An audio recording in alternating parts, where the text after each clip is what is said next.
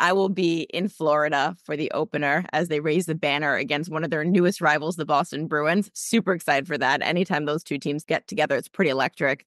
And then our finale will be in Utah as we showcase the brand new venue for an NHL team. Well, what do you think about Salt Lake City as the newest NHL market?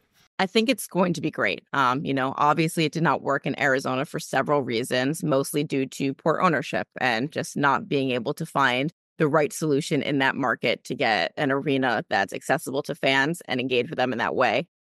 So Utah comes in, they have a super engaged owner in Ryan Smith, who's really creative, pretty brilliant, quite honestly, of what he's been able to build outside of hockey in that market. And he's passionate about the sport. So from what I've heard from the Players Association and the league, all the early reports are it is exceeded expectations in terms of what they're offering to the players who really were disserviced their last couple of years in Arizona. Yeah, 3,000 seats there. Those last couple seasons playing at Arizona State, it was a barn. And, the players liked it as kind of a gimmicky thing. Like, oh, look, we're kind of going back to our junior hockey days. It's loud, it's unique, but it's not suitable for a professional franchise. It kind of was like a Mickey Mouse operation, if we want to use an old hockey term of what they called the Devils back in the day. But now they're really getting a professional setup. And I think that they're going to show it in a big way. From what I understand about the arena, too, it's kind of a bowl setting. So it'll get really loud. And they're just getting started, still on the renovation. So it's not the finished product yet, but it'll be far more professional than what we've seen the last couple of years. Well, it's an NBA arena. They're gonna, like you said, they're going to be pumping millions of dollars into the upgrades there. Ryan Smith spending a lot of money to make that NBA and NHL